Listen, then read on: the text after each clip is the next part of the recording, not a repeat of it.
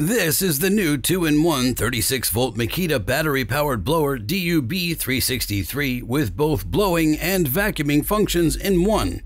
In today's video, we'll completely focus on this device to see if it's worth the investment or not and what features the device offers. But before we get started, if you haven't already, quickly subscribe to this channel for free and activate the notification bell so you don't miss any videos. The current price of this leaf blower, as always, can be found in the video description below. So let's get started.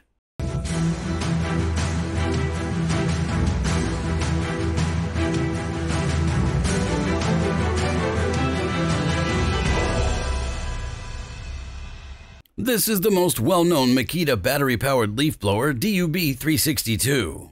And here's the supposed successor, the DUB363. The difference is that the old device was only a leaf blower, and here we have the 2-in-1 version, which means both a leaf blower and a leaf vacuum in one. However, today we'll exclusively focus on this version. If you haven't watched the previous video, you can do so now in the upper right corner. First, it's noticeable that this is the solo version indicated by the Z at the end, which means it comes without a battery and charger. Furthermore, we can already see the leaf blower here along with the collection bag. On the back, as always, we have all the specs. What do we see here? A permanent lock, adjustable length of the blowing tube, 2 different settings, and here the shredding wheel. But that's it from the outside. Let's now move on to what's included in the package. You can already see that there's quite a bit of accessories here, also because it's essentially 2 devices in one.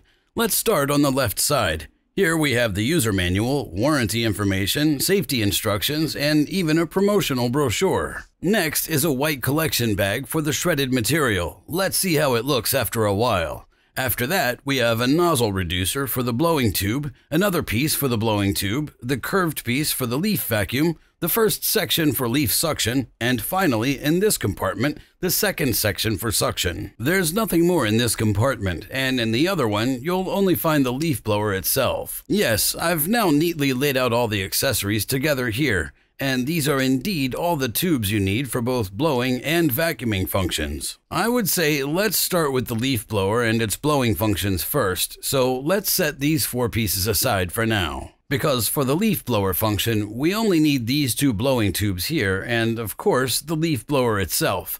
As the device stands before us now, it's already fully assembled and ready for use as a leaf blower. It differs significantly in shape from the DUB362, for those who remember, simply because it has both blowing and vacuuming functions.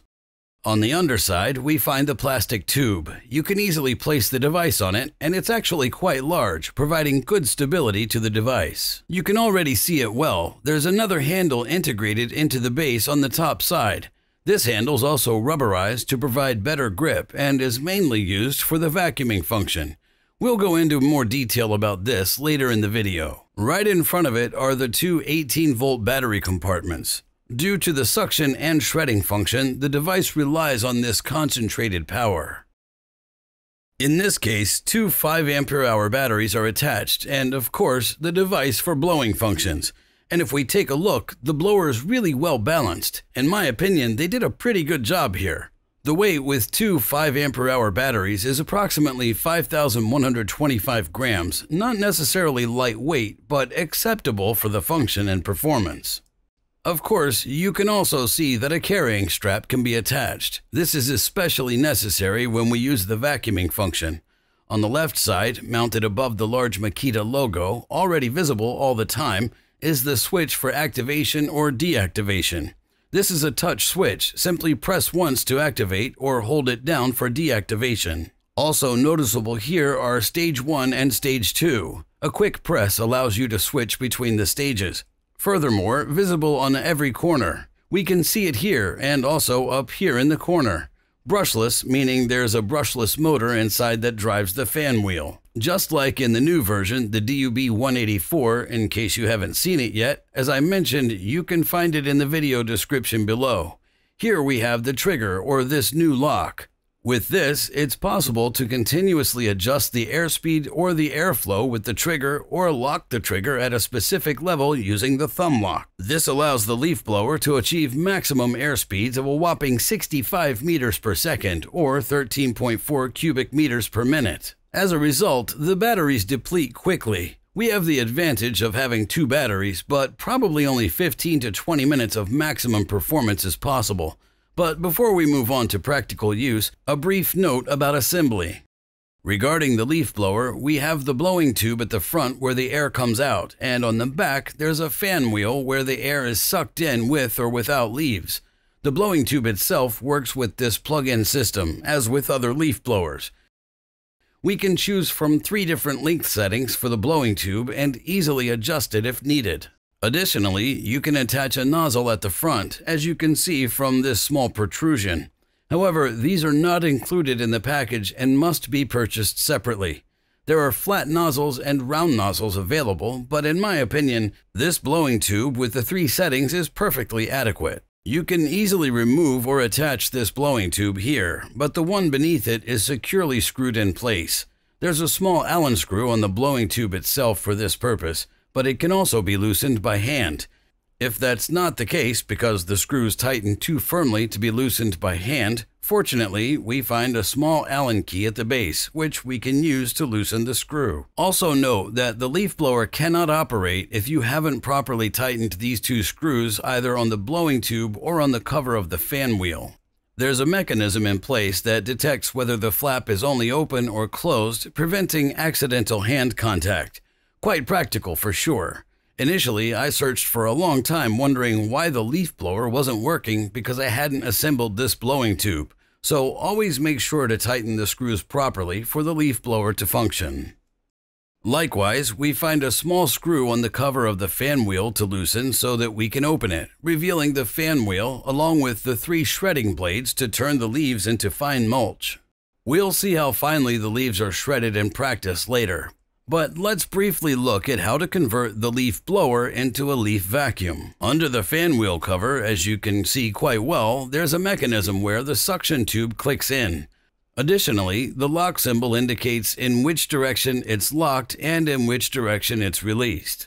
So simply attach it and lock it. Here, there's also a small screw that we need to tighten completely so that the leaf vacuum recognizes that the blowing tube is correctly mounted. Next, 3 notches will click into these 3 recesses, but you can also see it quite well here. The only thing to note is that there are 2 small arrows, one on each suction tube. These must align with each other, otherwise you cannot mount the next suction tube. Next, we need this curved piece, also with a screw, so we can mount it correctly. This is now attached to the front, just like the blowing tube, and then secured with the screw. Continuing with the text, we move on to the leaf collection bag. It looks like this, completely in white. Whether that makes sense for a bag that collects quite a bit of dirt is up for debate. On the underside, there's a zipper from right to left for opening and emptying the collection bag. It actually gives off a relatively solid and robust impression, even if we look at the seam from underneath. On the right side, you'll find the air outlet through this mesh, and on the left side, the air intake. This is simply attached to the elbow piece with the opening and then tightened with the strap. At the other end, there's also a small strap for clicking in, so we can ultimately hang the collection bag on the leaf vacuum. With this, the leaf blower's now ready for use as a leaf vacuum. As I mentioned, there's the one on the right and left that you can attach, so you don't have to hold the leaf blower, or in this case, the leaf vacuum, all the time. Also well thought out are the 2 handles at the top. This makes it easy to hold the leaf vacuum, and in terms of weight, it's still okay. Furthermore, the opening on the collection bag is conveniently located on the side, so all the dusty air is blown in that direction. And with that, the leaf blower is completely transformed into a leaf vacuum. I would say let's move on to the practical demonstration and take a closer look at the device. Alright, here we go. Both 5 ampere-hour batteries fresh from the charger, so we have the full power at our disposal. And here's the easiest test with the linden blossoms on the lawn.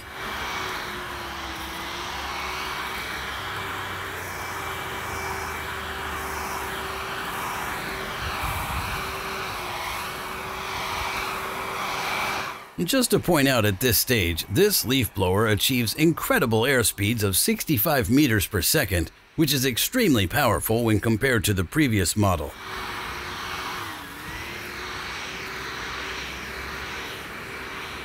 I believe there's no need for further commentary because, as they say, a picture is worth 1,000 words.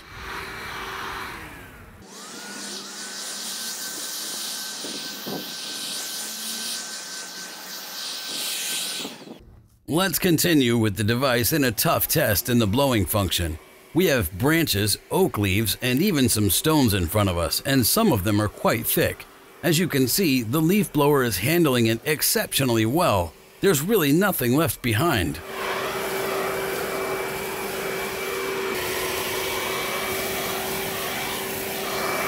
Compared to the previous model, there's a significant increase in performance here as well. The battery will probably run out faster with this level of performance, but we'll see that at the end of the video.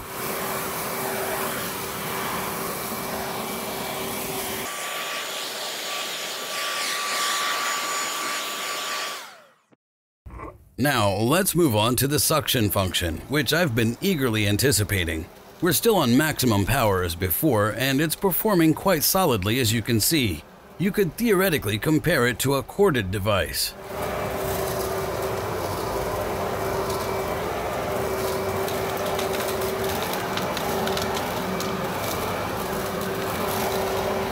In total, it's 13.4 cubic meters per minute, just to clarify that.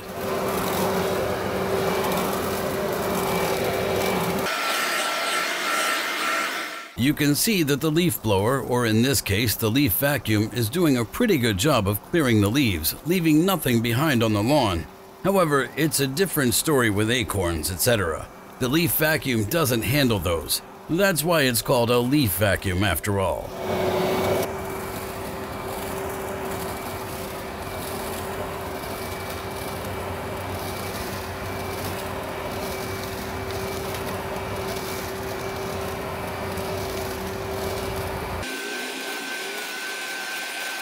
Also, I'd like to quickly point out that it can even handle leaves that have been on the lawn for several days.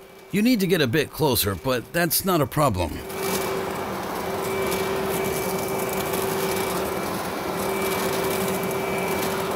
And now, the ultimate test. Here's a pile of leaves, and you can see the leaf vacuum quickly sucks them in. In just a few seconds, the entire pile is gone, which would have taken much longer by hand.